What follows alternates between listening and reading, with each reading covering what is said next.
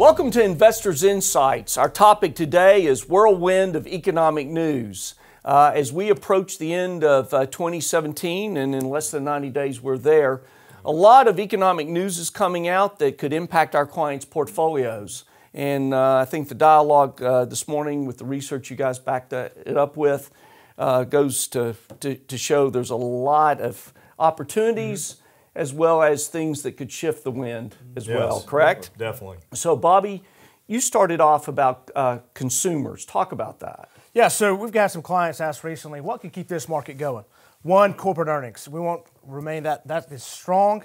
We've talked about that for numerous weeks now. And so the next thing is consumer confidence. Last week, consumer confidence hit a 13-year high. Right. That's consumers excited about their own economic, their well-being, and then also the overall economy. And so the 13-year high, that's important because consumer spending is 70% of our economy. And so you have confident consumers going into holiday season. We need that to keep going. And it was the best it's been in 2 years in September.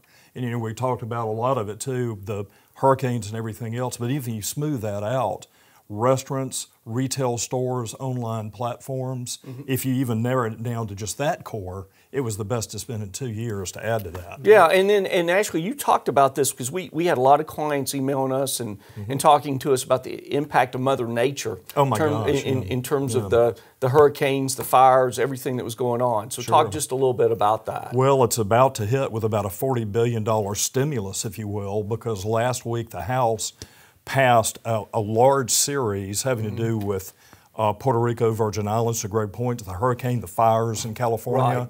It's a combination of FEMA, low-cost loans, particularly for Puerto Rico and Virgin Islands. Sure. But if you look at it at the end of this year and going into the first quarter of next year, that is a huge amount of stimulus coming into the economy on top of the consumer. Right. So that's a lot. Right. Yeah. It's going to be spent in a real short amount of time. It's Absolutely. It's not the long, drawn-out typical stimulus. But a big hit. It goes to the Senate this week, and you've got to imagine politically that's going to pass pretty easily, get signed pretty easily, and be in there fast. Yeah, so that's taking place. But then also a huge topic is, will Congress pass tax reform? Will that take place? We were having a lot of clients ask us about that because the impact of that on portfolios and markets could be huge. Trey, you went into a lot of detail this morning about that. Talk about it. Yeah, so this is a huge week for the process of getting tax reform through. The first thing they've got to do is pass a budget resolution, which takes 50 votes in the Senate, and that's happening this week.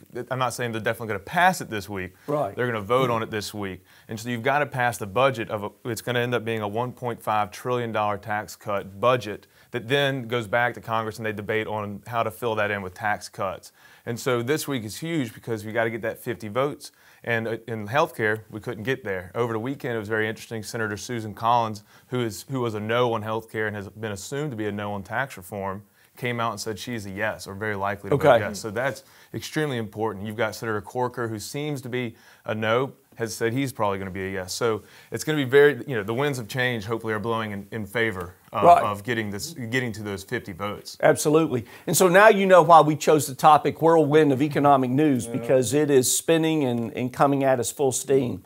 And on that note, we've really appreciated all the interaction with clients through emails and phone calls and in person, just inquiring about these topics and how it can impact their portfolio.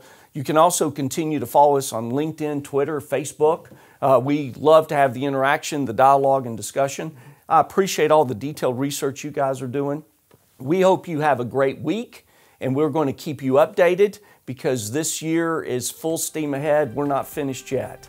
Take care.